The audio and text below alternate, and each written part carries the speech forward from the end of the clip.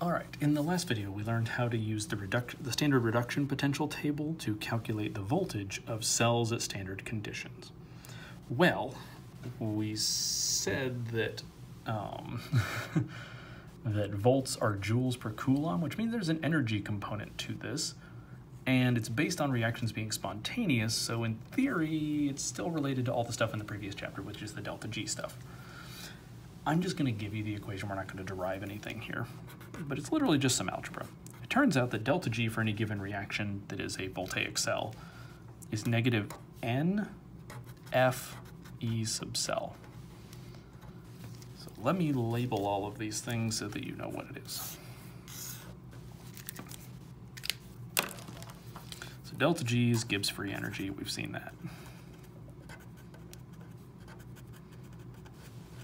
Gibbs free energy is in joules or kilojoules, whatever. In this case, it's going to need to be in joules. Negative sign is hopefully self-explanatory. N is the number of moles of electrons in the balanced reaction. So you remember at the very beginning of this chapter when we learned how to balance half reactions? Yeah, we need that, we had to scale up the electrons to cancel it out. That N value is how many electrons they needed to cancel out. F is something called Faraday's constant. Faraday was some physicist guy obsessed with electricity, came up with this constant. It comes out to 96,485 coulombs per mole of electrons. And N is moles of electrons, so it cancels out nicely. And then this is the voltage. So basically whatever your cell potential is based off table 19.1. And the units on that are volts, which I guess I'll do it like that, which is a joule per coulomb. So your coulombs will cancel out, your moles will cancel out, and you'll end up with joules. Okay. So let's try that same example that we keep doing over and over again. Let's just follow it through here.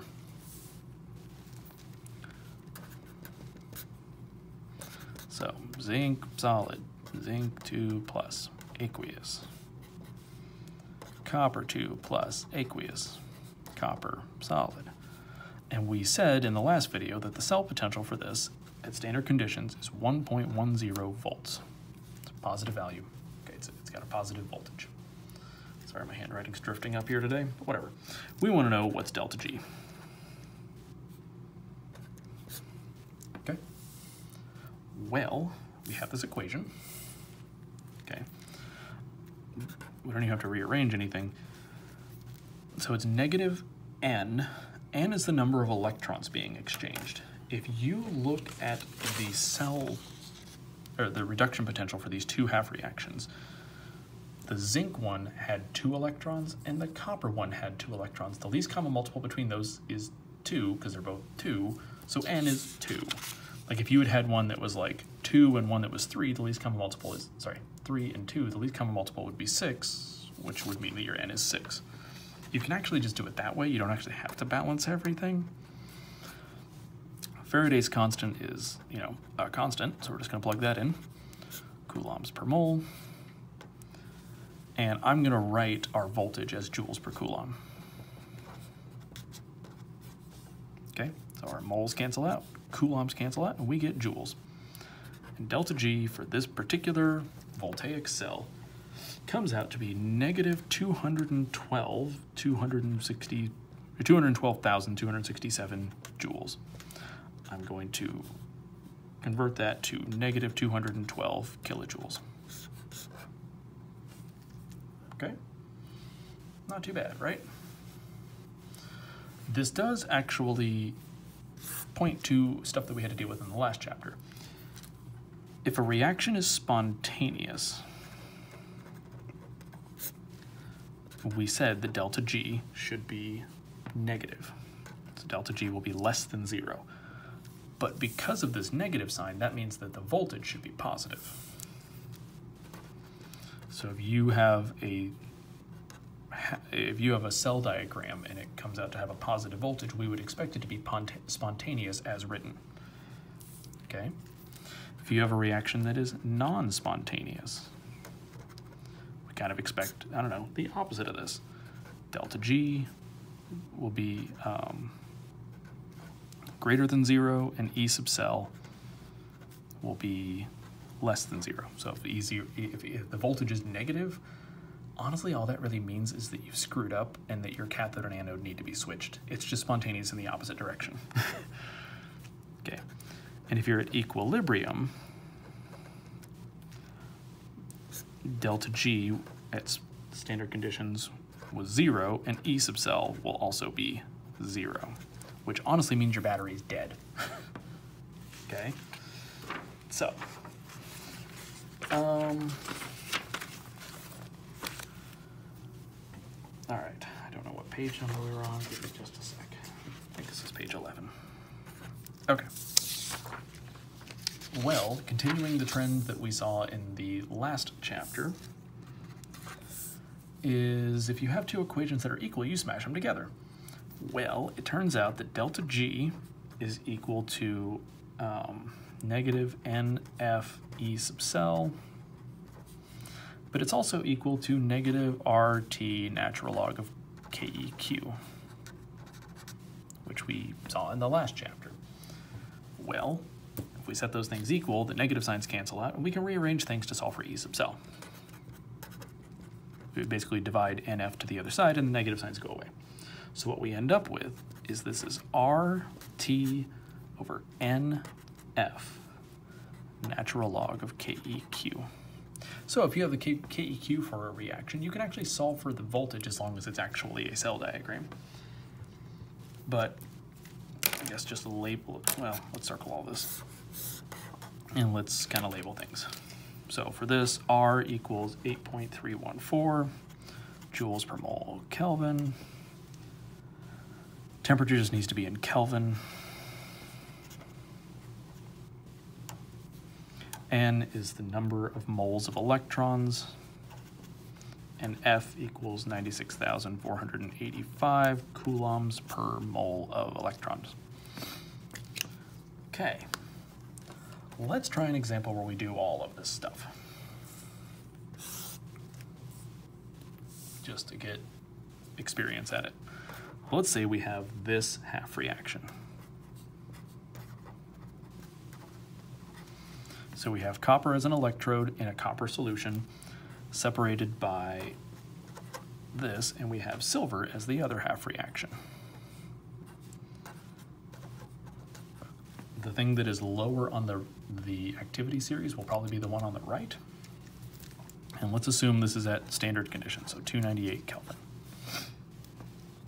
Okay, so let's first of all solve for the cell potential.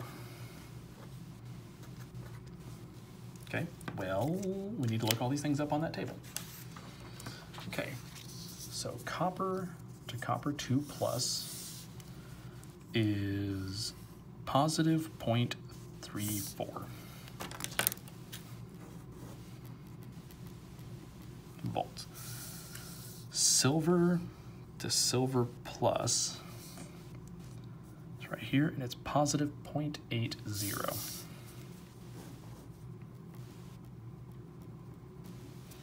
And literally, you just take the right minus the left. So E sub cell at standard conditions equals positive 0.80 volts minus positive 0.340 or 0.34 volts. And we get a value of 0.46 volts. Yay, pretty easy. We use the table. Everything's great. Okay. Delta G is minus NF E sub cell.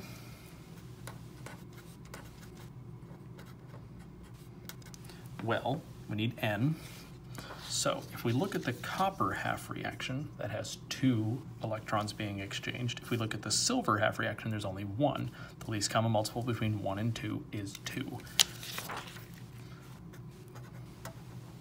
So that's how many moles of electrons would be exchanged here. F is a constant. And E sub cell we just calculated is positive 0.46 volts. So delta G for this particular reaction comes out to negative 88,766.2 joules, which couple of sig figs, I guess, here. This only has 2, so negative 89 kilojoules. Okay, nothing too bad. Not terrible yet. Okay, this reaction we're going to need to rearrange to solve for KEQ. So I guess I'll show my work here. So that was E sub cell, delta G. We solved for KEQ we need to solve for. So the reaction that's at the top of this page is that E sub cell equals positive RT over NF natural log of KEQ. We need to solve for KEQ. So to do this, we need to get rid of NF and R and T first and then get rid of the natural log. So since this is in the bottom, we're going to multiply. That will cancel that out. We need to divide by the RT because it's on the top. Okay, so I'm going to rewrite this a little bit, but the natural log of KEQ equals all this stuff.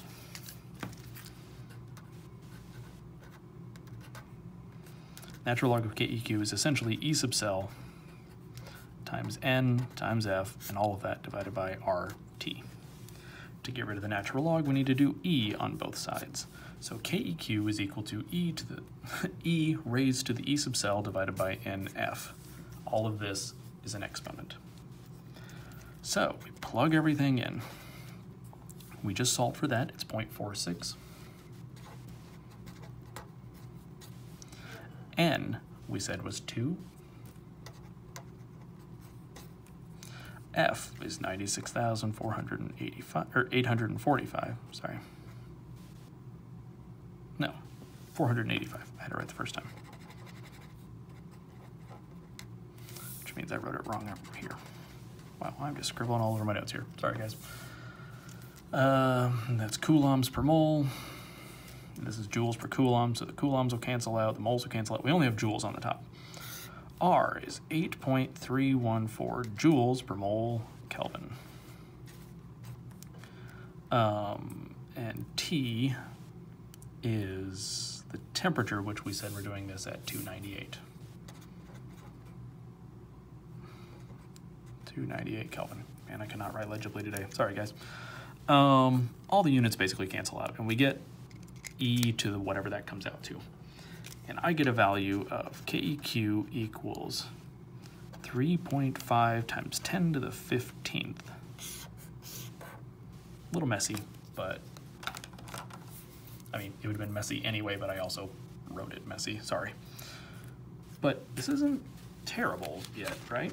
It's really just, it's not that bad. Okay, all right, thank you.